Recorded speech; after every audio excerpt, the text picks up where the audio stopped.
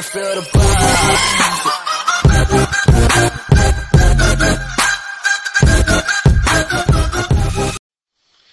What's up, guys? It's Mr. Gaines. Welcome back to another Algebra 2 instructional lesson as we start to progress in a new unit here in Algebra 2 looking at polynomial functions. Before we get into the really depths of polynomial functions, what we're going to focus on is a technique of polynomial arithmetic. So up to this point in this year, we've done some addition of polynomials, we've subtracted polynomials, and we've multiplied polynomials. Now we're going to throw in a new arithmetic technique or a couple of techniques with what we call polynomial division. Polynomial division is going to be multiple ways to do it. One of the methods that we're going to look at is something that you've done back as far as third, second, or maybe even first grade in what we call long division. So let's go ahead and let's review this with just a generic problem involving numbers. So let's do 328 divided by 7. Now let's talk about some common terms that we're going to need to know and be familiar with in order to do this division as we kind of explain. The number that's being divided, or this 328, is what we call the dividend. The number that's doing the dividing, or the 7 in this case, is what we call the divisor. So if we want to set up a problem of long division, we put the 328, the dividend, in a division symbol or operation here. We put the 7, the divisor, on the outside. And now we go through a process of eventually trying to find out how many times the 7 goes into numbers, or let's call it terms, to talk about polynomial, to get into the polynomial terminology. We're going to find out how many times the divisor goes into the terms or portions of the division. So I'm writing these steps with respect to a polynomial, but we're going to go through this with the numbers here. So divide the first term of the dividend by the first term of the divisor. So essentially what I want to do is take a look at 7 and divide 3 by 7. Well, 7 does not divide 3 unless it gives us a number less than 1. So we're going to move on and we're going to incorporate the first two terms. So does 7 divide 32? Yes, it does. It divides it a little over 4 times. So what we're going to do here is we're going to put a 4 in the top. This is what we call the quotient. The quotient is essentially the number of times that the divisor goes into a term of the dividend. Now we are going to take this quotient and multiply it to the divisor. So I'm going to take 4 times 7, and that gives me 28. That result I'm going to subtract from the dividend.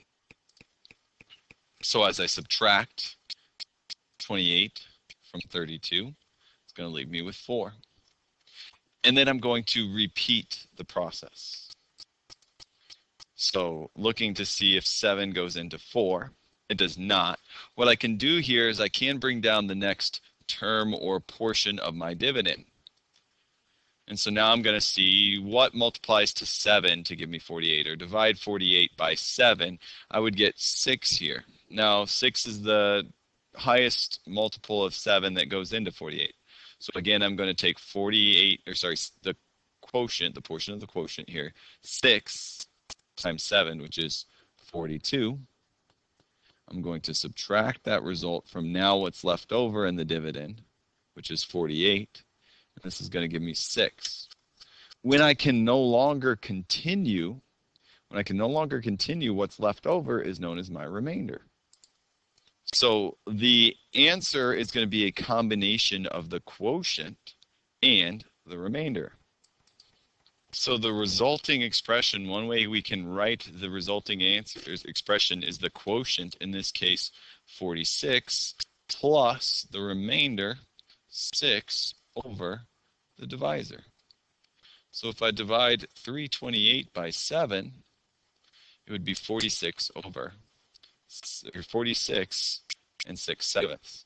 So in my calculator here, I did 328 divided by 7. You can see that expression is 46.857. And now I can do also 46 plus 6 over 7. And I can see that resulting expression is 46.857.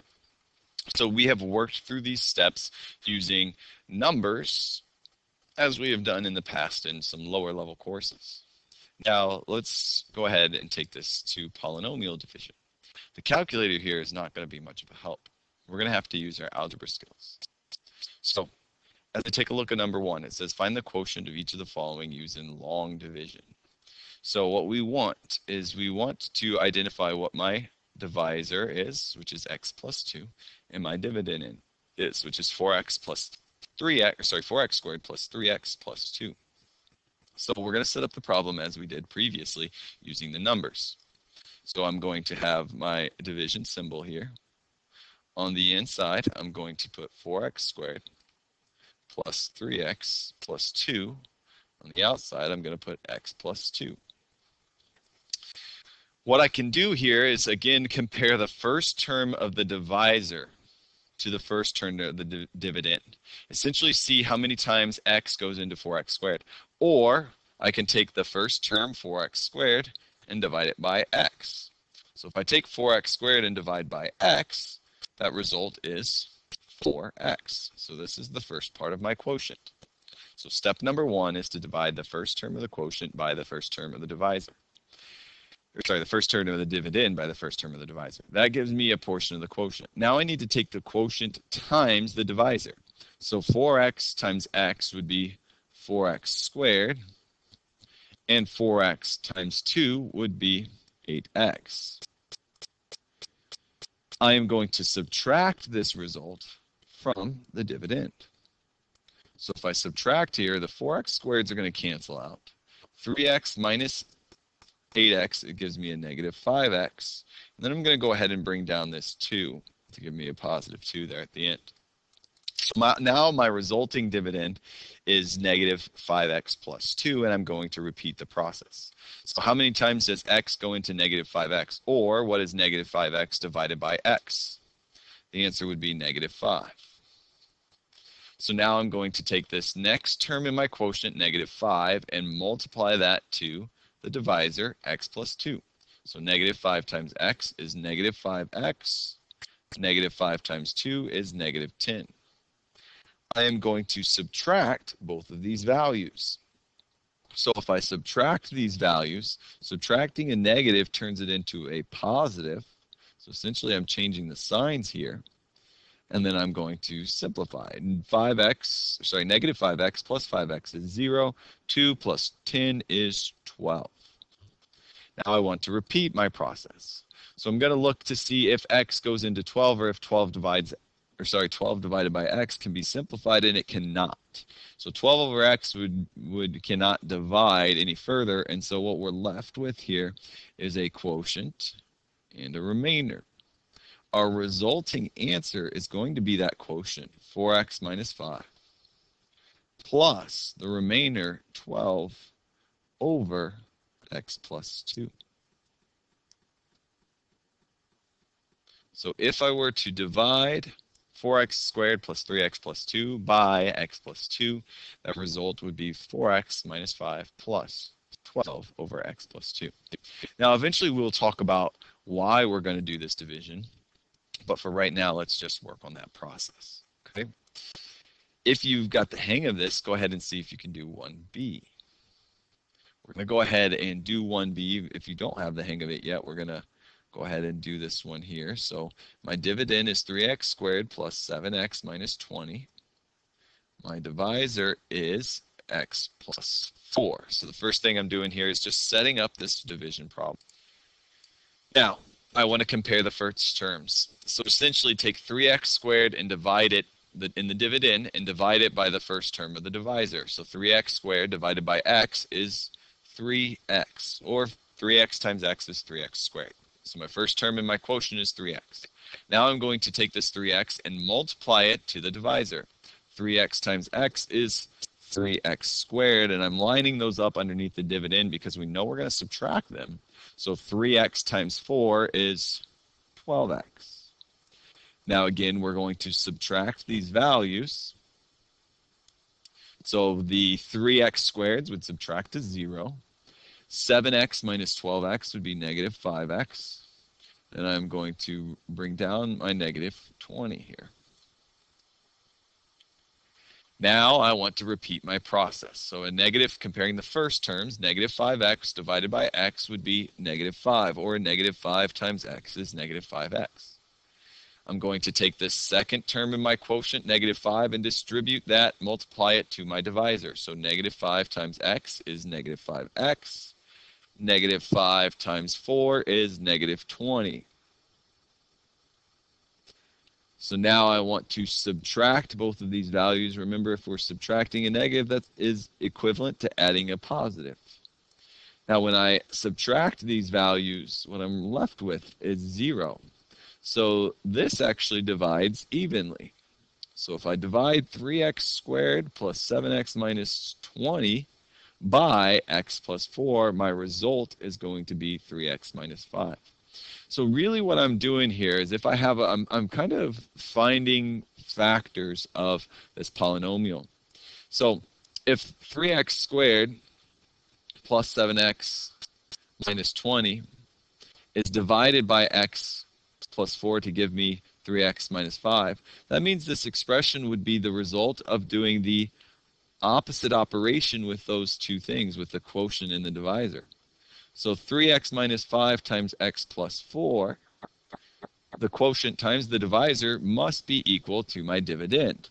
And if I wanted to, I could distribute here and find out that 3x squared plus 12x minus 5x minus 20 would give me 3x squared plus 7x minus 20. So what I'm doing is I'm using the divisor as a factor of the dividend and finding the resulting factor here through this division. And now in this problem, we probably could have factored without dividing, but in the previous problem, we could not have factored without dividing, and so we needed to go through that process. So just a different way to look at this problem is rearranging it into a multiplication problem instead of division. So this is the process of long division. We also have another process of dividing polynomials called synthetic division. Synthetic, you know the word synthetic means fake. So this could be dubbed fake division. Now it's still a method of useful division. It's just a different method. Now this method can only be used in certain circumstances. And we're going to go ahead and take a look at those circumstances and talk about why that may be the case. The first thing that I'm going to do, you've never done synthetic division with real numbers, and it can't be really done with real numbers. So I'm going to give you a list of steps, and we're going to work through an example problem following those lists of steps. So here are the 4 steps that we are going to follow for synthetic division. If you need to pause the video and write the steps down, feel free to do so. The first one is going to be to find the 0 of the divisor. Then we're going to use that 0 and the coefficients of the dividend to arrange the problem. It's going to look a little bit different. We are going to add down each column of our division problem and multiply the result by the 0 into the next column. So let's take a look at those steps individually here. So the first thing that we want to do is find the 0 of the divisor. My divisor here is x plus 1. So remember, zeros are solutions to the equation if the equation was set to 0. So what I would do is I'd subtract 1 from both sides. So x equals negative 1. My 0 is negative 1. So I'm going to take this 0, negative 1, of the divisor and the coefficients of the dividend. So what I'm going to do, and you may see this arranged differently based on what resource you're using, but I'm going to take a division symbol and arrange it upside down. On the outside of it, I'm going to use the 0 of the divisor, which is negative 1. On the inside, I'm going to list the coefficients. Now we have to be careful and make sure that if there's any coefficients that are missing, we do include a 0. So here I have x cubed, x squared, x to the first power, and x to the 0 power. That's fine. I have all my coefficients. Here I have z to the 5th, and then I'm missing z to the 4th and z to the 3rd. So we're going to need some 0 placeholders when we take a look at B. So in A, my coefficients are listed are 1, 4, 1, negative 6. Now, what I tend to do with this is I go ahead and put a little box under negative 6.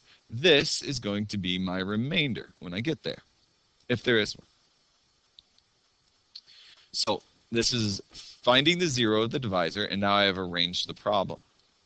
I'm going to add down each column. Well, there's nothing to add in the first column, so essentially 1 plus 0, I'm bringing the 1 down. 1 plus 0 is just 1, and so I'm going to put that underneath at the bottom of my column. Now, the result, I'm going to multiply by the 0, negative 1, and put that into the next column. So negative 1 times 1 is negative 1. That goes in the next column. Now I have something to add down my column. So 4 plus negative 1 would be 3. And I'm going to repeat this process. Negative 1 times 3 is negative 3. That goes in the next column. Negative 1 times negative 3, add down the column. So 1 minus 3 would be negative 2. Then take this negative 1 times negative 2, and positive 2 goes in the next column. Add down the column, and I'd get negative 4. So my result is 1, 3, negative 2, negative 4. Well, that's just a list of numbers.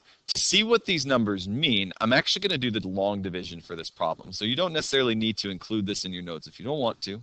But if I do this problem with long division, x plus 1 is my divisor, x cubed plus 4x squared plus x minus 6 is my dividend. The first term of the divisor and the first term of the dividend, x cubed divided by x would be x squared. Now I'm going to take this x squared and multiply it to x plus 1, which would be x cubed plus x squared. Then I'm going to subtract these values from the dividend, and that's going to give me 3x squared plus x minus 6. I'm going to repeat my process. So 3x squared divided by x would just be 3x. I'm going to take that 3x and multiply it to my divisor. 3x times x is 3x squared. 3x times 1 is 3x. I'm going to subtract these from the remaining portion of the dividend. This is negative 2x minus 6. I'm going to repeat my process. So negative 2x divided by x would be negative 2. Negative 2 times the divisor, x plus 1, would be negative 2x minus 2. And then I am going to go ahead and subtract those values. So changing those negative signs to positive sign, and I'd be left with a negative 4. So my answer here, if I do the long division, is x squared plus 3x minus 2. Then my remainder is minus 4 over my divisor, x plus 1. Now, if I take a look at the numbers here, the coefficients here for my answer when I do the long division, you can see that those are all of the numbers listed here through synthetic division.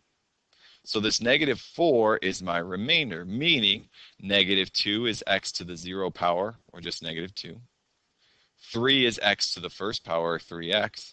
And 1 is the coefficient for x squared. So from this resulting synthetic division that we just did, I get the answer x squared plus 3x minus 2 minus 4, my remainder, over my divisor, x plus 1. So what you can see here is that synthetic division is a different process for doing the same thing as long division. Now, there are certain scenarios where you have to do long division, but notice here on the left, this work is probably a lot easier than all of the long division work we did over here on the right. So synthetic division takes the coefficients of the dividend, the 0 of the divisor, and through this process of adding and multiplying, we come up with the coefficients for the quotient. So let's take a look at 2b. And let's complete 2b with just synthetic division. So again, the first thing I want to do here is find my 0 of my divisor. So my divisor is z minus 2. So if z minus 2 equals 0, add 2 to both sides, z equals 2. So my divisor is 2. So I'm going to set up my synthetic division problem. Sorry, that should be a 2 on the outside. I'm going to put in the coefficients of my dividend on the inside. Notice again that z to the 5th has a 1 in front of it technically. Z to the 4th isn't listed there, so its coefficient is 0. Z to the 3rd is not listed, so its coefficient is 0. Z squared is listed, its coefficient is -3. Z to the 1st power is not listed, its coefficient is 0. And then finally, I have the last z to the 0th power, or the constant, -20. So I do have to make sure if I start with z to the 5th, I have z to the 4th, I have z to the 3rd, z squared, z to the 1st, and z to the 0 power, or just my constant, all accounted for when I list this out. The last term, underneath that last term, is going to be my remainder, so I put a box under that. You don't have to, but that's just kind of how I distinguish it. Now, the process of synthetic division. Add down the columns. There's nothing to add in the first column, so 1 plus 0 is just 1. Take that result times the 0 out in front. So 2 times 1, and put that in the next column. 2. Add down this column. 0 plus 2 is 2. Take this result, multiply it times the 0. 2 times 2 is 4, goes into the next column. Add down that column. 0 plus 4 is 4. Take the result take the result 4, multiply it times the divisor, 0. 2 times 4 is 8. That goes in the next column. Add down the column.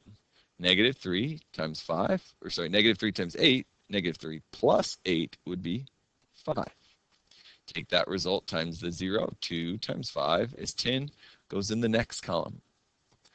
Add down that column and we get 10. And finally, take that result, 10 times the divisor, 0, 2. 2 times 10 is 20. Add down the column and we get 0. So this division problem is completed here. These are the coefficients. So this is my constant, this is my remainder, my constant, z to the 1st power, z to the 2nd power, z to the 3rd power, z to the 4th power.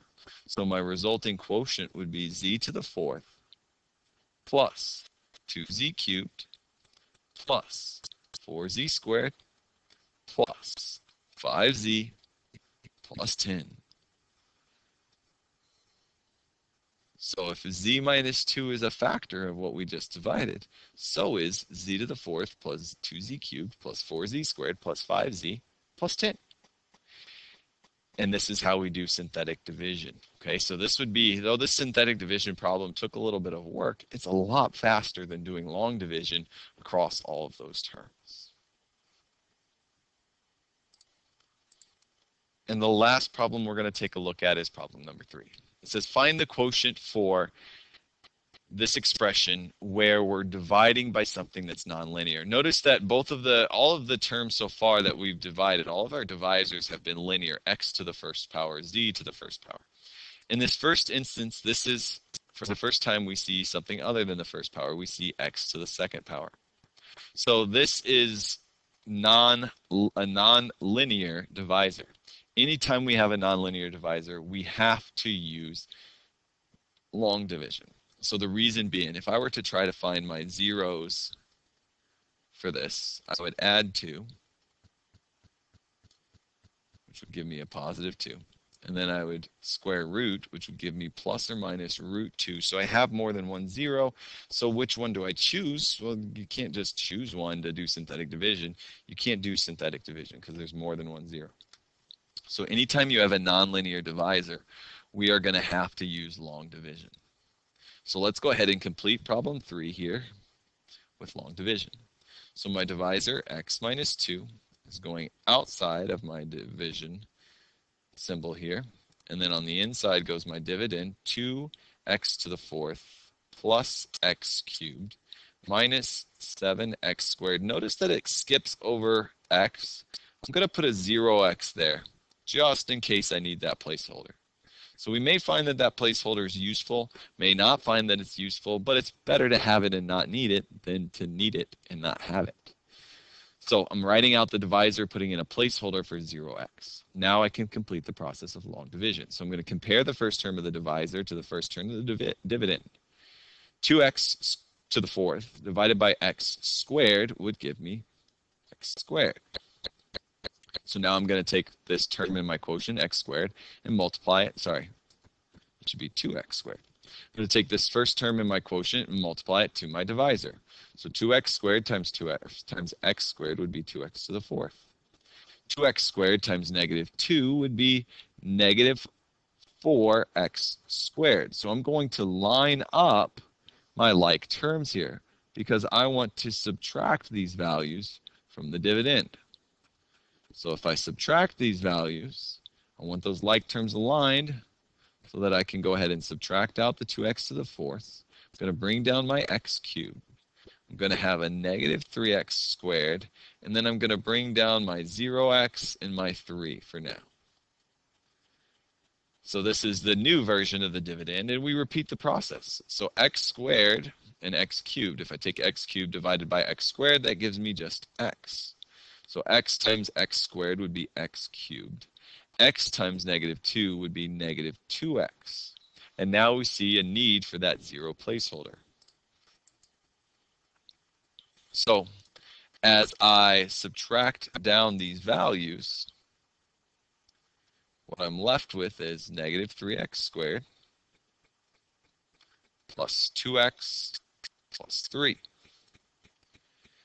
I'm going to repeat my process. So negative 3x squared divided by x squared would be negative 3. I'm going to take that negative 3 times my divisor, so negative 3x squared.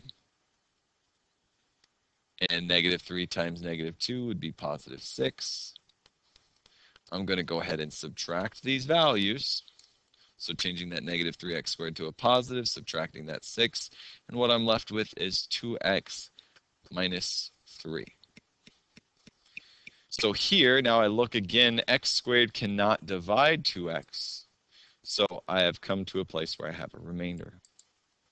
So then my answer is going to be 2x squared plus x minus 3 plus my remainder, 2x minus 3, over my divisor, x squared minus 2. And this is my final answer. Okay, so here we have taken a look at our methods of long division and synthetic division for dividing polynomials. We use synthetic division because it's faster. We're going to use synthetic division when we have a linear equation that is the divisor. If not, we are going to go ahead, if it's nonlinear, we're going to go ahead and use long division. This is a good place to stop for part 1 of the PF1 notes. Thank you guys for tuning in, and I'll see you soon.